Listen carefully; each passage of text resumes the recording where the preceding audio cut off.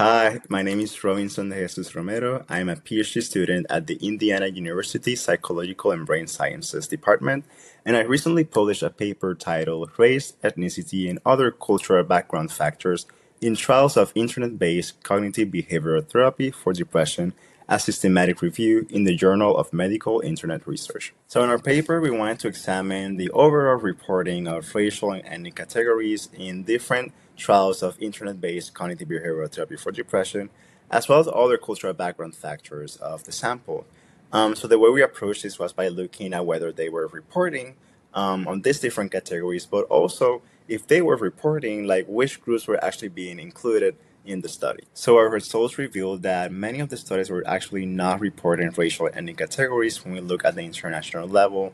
And even though they could report other aspects such as migration status or country of origins, these are still not being reported at the rate that would be helpful. And we think about therapy, learning about this and knowing someone's background can be pretty important when thinking about making treatment more accessible through our mental health interventions, especially for internet-based mental health interventions.